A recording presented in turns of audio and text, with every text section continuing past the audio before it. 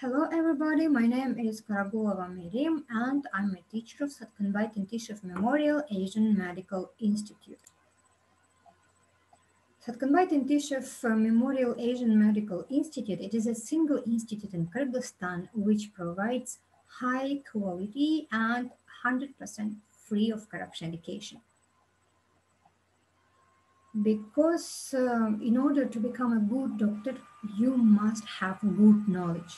You must have perfect skills. Because being a doctor is very difficult, responsible, and at the same time noble. And if you want to deserve honor to be a doctor, you must work hard. You must have huge knowledge, and your skills must be perfect. Because doctors have no second chance, and they must do everything perfectly from first attempt.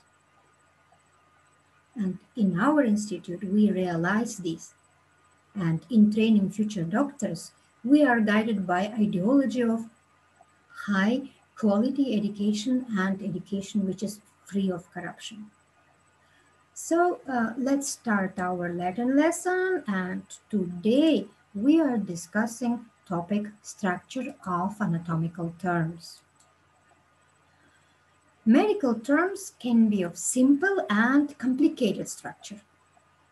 So one-word terms, name is saying itself that these terms consist of one word, like vertebra, ala, os, only one word naming anatomical structure.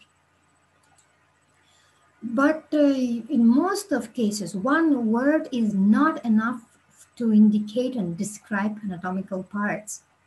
And in this case, we use multi-word structured medical terms.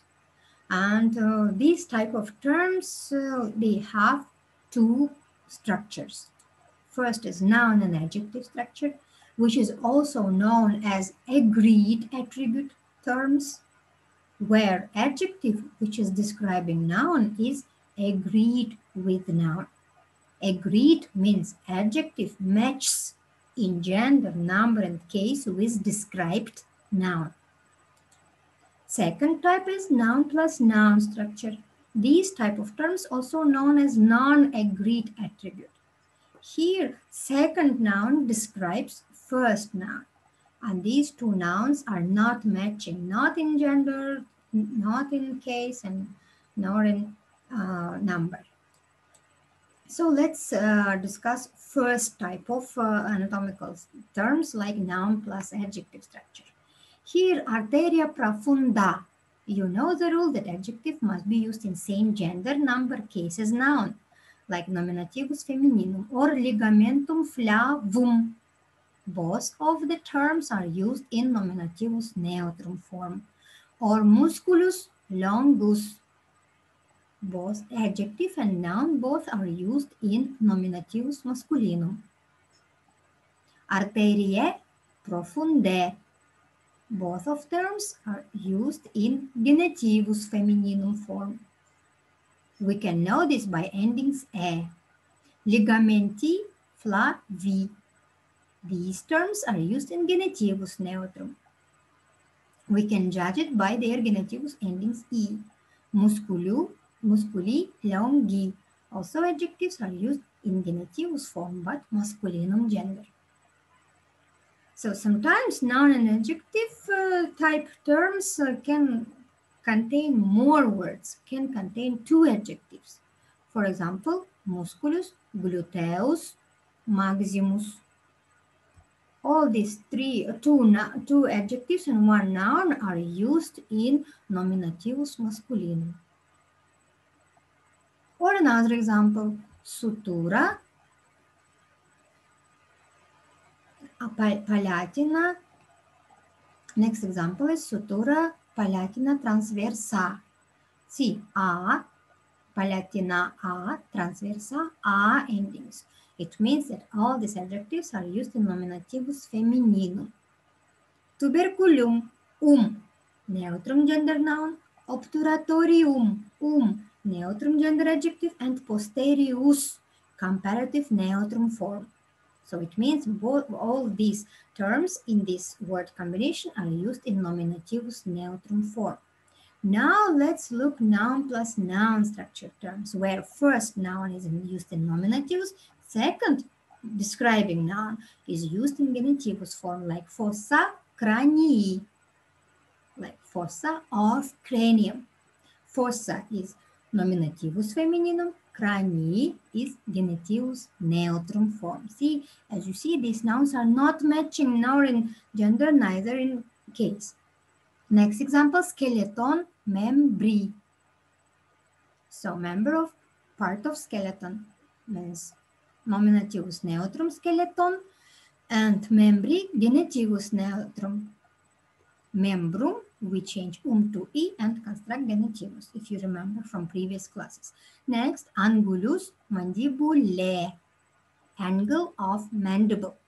Angulus, masculinum noun in nominativus form, and mandibulae, femininum noun in genitivus form. Now look at the next terms which contain two noun and one adjective. Noun, apex pulmonis sinistri. Apex, nominativus noun. Now, pulmonis, noun in genitivus form. Sinistri, adjective in genitivus form. In next example, tunica mucosa oris. Noun, nominativus form. Adjective, nominativus femininum. And oris, noun, genitivus form. Or processus temporalis ossis zygomatici. In this term, we have two nouns and two adjectives. Processus temporalis, noun and adjective, both used in nominativus form. Ossis zygomatici, noun and adjective, used in genitivus form. Musculus sphincter ani externus. See, musculus nominativus, sphincter nominativus form, ani, noun in genitivus form, and adjective externus, adjective in nominativus form. Or next, musculus flexor musculus flexor digiti minimi brevis. Here we have musculus, masculinum nominativus noun, flexor, it is a noun in nominativus form, digiti, noun in genitivus form, nominativus form will be digitus, genitivus we change to e, and got genitivus form. Minimi is adjective in genitivus form, so minimus nominativus superlativus, and minimi it is adjective genitivus superlativus, and brevis adjective in nominativus. So if we translate these terms, it will be like apex of left lungs, tunic of mouse mucous membrane, then processus temporalis ossis zygomatici, temporal process of zygomatic bone, musculus sphincter ani externus. So external sphincter muscle of anus. Musculus flexor digiti minimi brevis. So flexor muscle, brief flexor muscle of smallest finger. So today, guys, we discussed with you structure of adjectives. I hope my lesson was informative for you. Thank you for attention. Goodbye.